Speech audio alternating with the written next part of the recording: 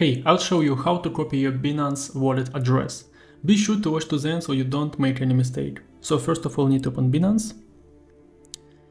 And really important that we wanted to know that you have a lot of wallet addresses for each of crypto and for each of network.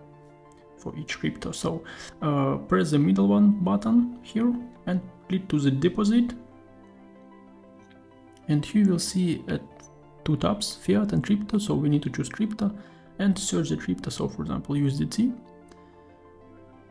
most frequently used, so, and choose network. So for each network you will see a different wallet address for USDC.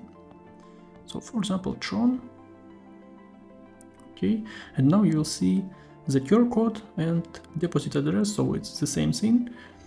And if you wanted to copy it, you can click to this field, USDT deposit address, and you will see the pop-up this copied to clipboard. And yeah, for this address you can send only USDT. It's really important. And we can convert and for example choose another one, USDC, and click to Polygon network, for example.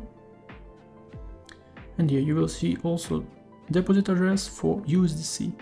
You can also share address like this or save as image.